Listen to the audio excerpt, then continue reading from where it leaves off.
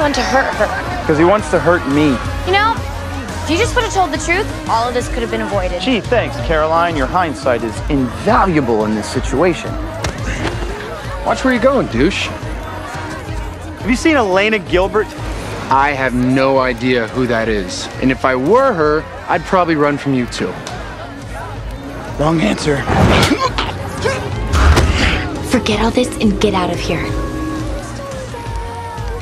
You have to calm down. You turned the entire town square into a hunting party for Catherine. How am I supposed to calm down when every single person here could be working for Silas?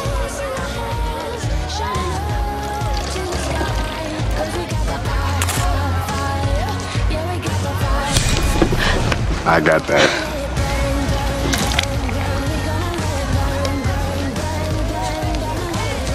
Whoa. Boyfriend drama. Wow.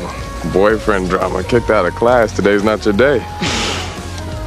What is his deal anyway? Dr. Dickfield? Yeah, him. Tell you what. Help me grab some more firewood, and I will tell you everything you need to know. Okay. I had Dr. Maxfield for a few classes last year.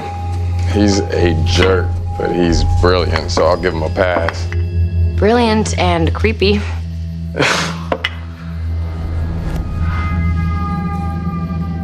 There's a rumor that he's a part of this secret society on campus.